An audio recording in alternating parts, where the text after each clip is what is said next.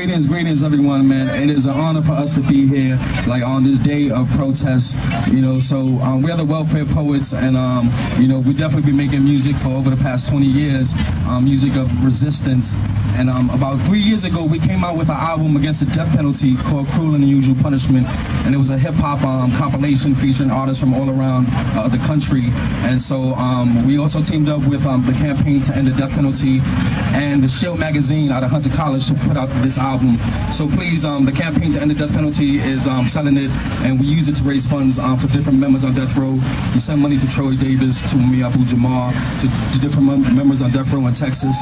And so definitely please support Campaign to End the Death Penalty in that album, or go online and look for the Welfare Poets, and we sell it at our site.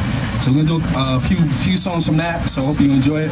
And we go like this. It goes now the execution of Francis Newton should have had us shooting and looting, moving this movement towards revolution with no jurisprudence. Our only retribution would be to lead in institutions and utter ruins. And still fuming over the Andre Yates ruling, drowned off 5 of her kids. Court said she ain't know what she was doing, but who they fooling? Cause of Francis' race, they wouldn't retry her case or deny the humanity on her face.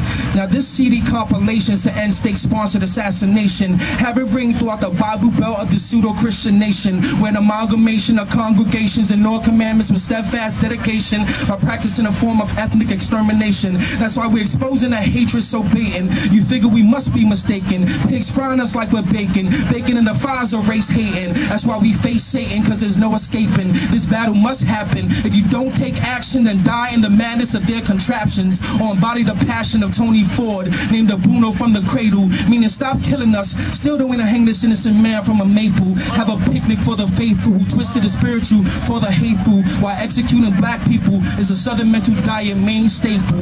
Former slave states who never gave up on their chattel system, they just changed the shape and kept us the perpetual victim. And this got us hooked on a Texas habit that has ran rampant. Children of Caesar, slavery, Hitler, who grew up to be lynch addicts and continue to let genocide happen.